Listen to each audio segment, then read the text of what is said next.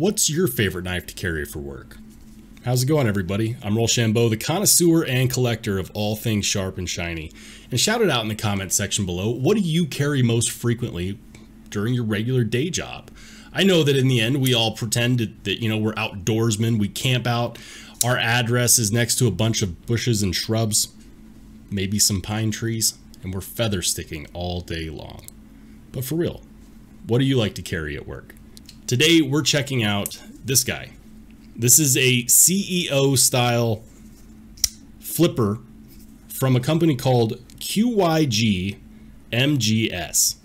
And this model is called the GD22K. Now, if you haven't guessed yet, this is a company that needs our help because they are in the process of rebranding. So this model name, this company name, it's a placeholder. It's a placeholder for something better. And when they reached out to me and said, hey, Rollshambo, would you like to check out one of our knives? Make a couple videos? I said, absolutely. Because listen, I've got two requirements. Those requirements are, is it sharp? Is it shiny? If yes, I'm in. I can't promise that I'll give it a good review because my audience deserves honesty. They deserve context. I give the context in my Grail or Garbage ranking review, which I will be doing one on this knife in about 2 weeks. In the meantime, I want to share with you my first impressions of this budget offering that is quite frankly, very, very surprising. And if you don't know why, hang around till the end. And in the meantime, while you're watching the video, I want you to think of some ideas because I told them who better to ask for name suggestions than the knife community itself. They need our help. Let's come up with some ideas.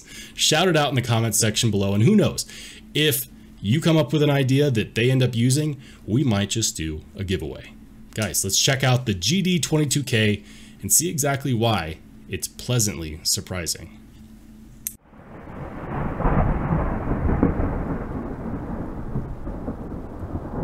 So here we are checking out the GD22K.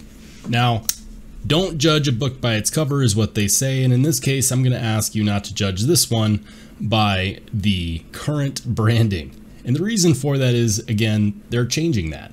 So throughout the video, if you have any suggestions for any rebranding type names, make sure to shout it out. Who knows? Yours might be the one that gets picked, and that's always pretty cool when that happens. Let's talk a little bit about the specs before we get started. Overall, we're looking at about 8.5 inches for the total length. It's got a 3.5-inch blade and a 5-inch handle. This is a CEO style flipper tanto, and this tanto is, in my opinion, a beautiful blade shape. It's actually very slicey too, and I've got a piece of paper here that I'm willing to go ahead and prove it with. I have not touched up this blade. I have not checked it out at all.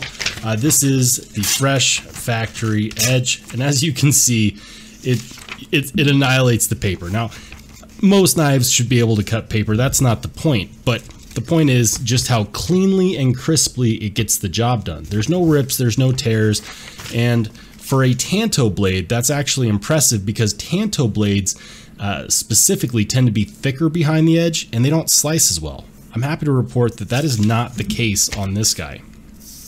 More specs. This one is using D2 steel, which I know is not everyone's favorite, and it is ceramic ball bearings.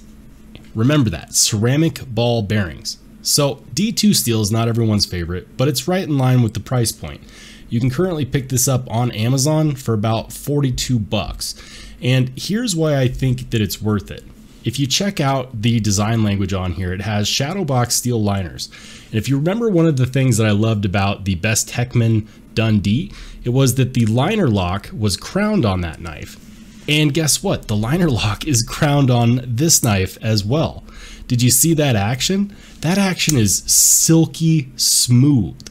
There's knives that I've held that cost 4 or 5 times this much that don't have an action that smooth. The blade is hidden completely in the handle scales and it's an open back design. Would I have preferred a backspacer? Yes. Would that have added to the weight? Yes. I understand why they didn't do that, but it is something that I still wish they had done. Now, when we look on the inside, you'll notice that there's no pocketing, there's no cutouts for weight relief. That's definitely something that they could have done to put this down in the 3.5 ounce range, and that would have been perfect for the blade to handle ratio. With that being said, how's the detent? Well, it's not the world's best detent, but it's actually very crisp. It's not super light, and you can tell because this one is hard to fail. I'm going to lightly flip this and see if I can fail it. No. But it does have the action that you want out of a CEO style flipper. This is going to be one that is very thin as far as the profile is concerned. It's not super thin as far as the handle scales go though, and that's actually something that I really like.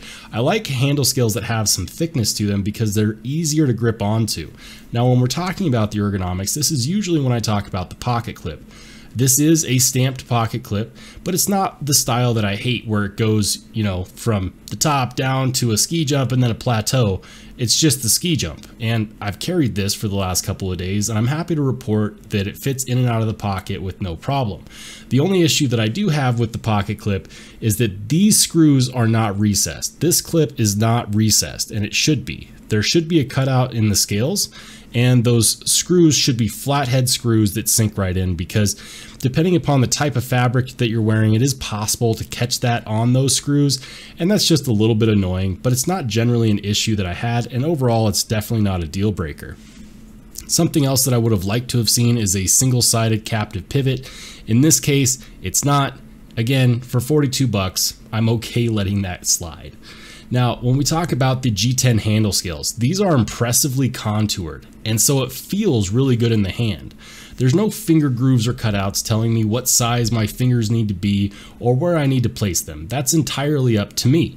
So that means that if I want to have this grip, I can do so. If I want to flip it up to an ice pick grip or a defensive grip, I can do so. And I've got plenty of blade here to back up whatever grip I want to put on it.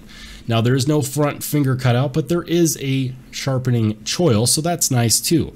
One of the things that I wish that it had was a little bit of jimping here at the top where my thumb would rest in a saber grip. That's missing. Some people debate that that's not even something that knives need. It is something that I like to see, however, so just keep that in mind. No jimping. Is that an issue for you? Let me know in the comment section down below. As far as everything else, I'm supremely surprised by the action of this knife. It's silky, it's glassy, it's ceramic ball bearings. And that's not usually something you find on a knife with more budget materials. You don't find that with G10 and D2, you find that with titanium and M390 because it helps make the knife feel more premium. And in this case, they didn't skimp. They could have gone with the 440 stainless ball bearings that we see on a lot of knives in this price range. And so I'm very surprised that they went the extra mile to make sure that it had a premium feel, even if they weren't the most premium materials. At the end of the day, this is a great knife that you could use as a user, because if you lose it or if you damage it, you could just go out and buy another one. Hell, for the cost of a sharpening, you could go out and buy another one, and they come nice and sharp from the factory. I'm just saying, it's affordable and it's attainable. But one of the things is that with this branding here on the blade, that billboarding is not attractive. Now, would it be better if they just had a single logo, like a Q with a circle around it? Yeah, I think so. But what bums me out is that I feel a lot of people might pass this up because of that billboarding. I would have rather have seen it on the pocket clip if they had to put it somewhere, or maybe even in the handle scales where you don't have to look at it all the time. Because no matter what you do, you're always going to see that logo. Does that affect how good this knife is? Absolutely not. At the $42 price range, it's hard to go wrong. It is possible with some knives, and I'm going to go over how. When you buy a budget knife, there are a few things that you should always check out. If you want to know how good the fit and finish is, check out the blade centering. When it's in the closed position, how centered is that blade? Check out the action. Is it smooth? Is it gritty? Is it free flowing? How is the detent? In this case, the action is really good because, again, it's running on those ceramic bearings. It did come oiled from the factory, which is nice. They sent me this straight from their Amazon store, so I have a feeling that if you were to buy one, you would get it in the same condition. The thought to actually oil the pivot before sending it is a nice touch, and it shows that they care about what their customers think of their products.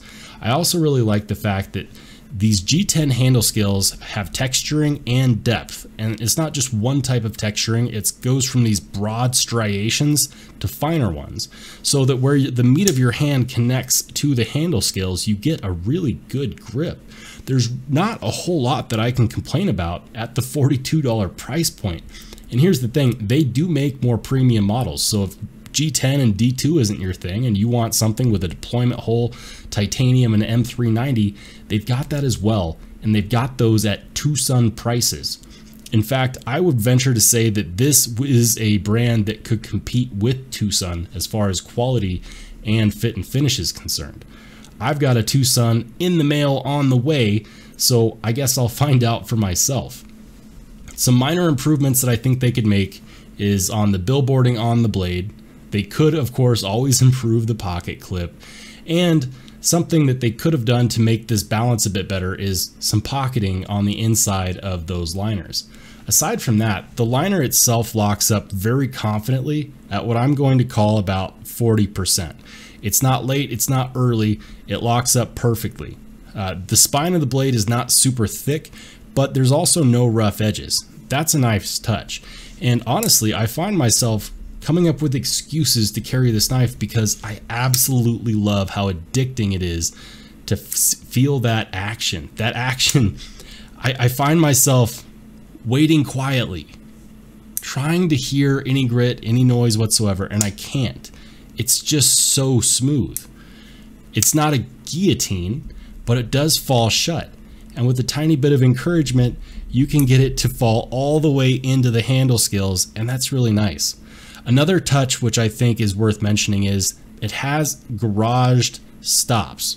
So if you look at the back of the blade here, you'll see that there's no stop pin.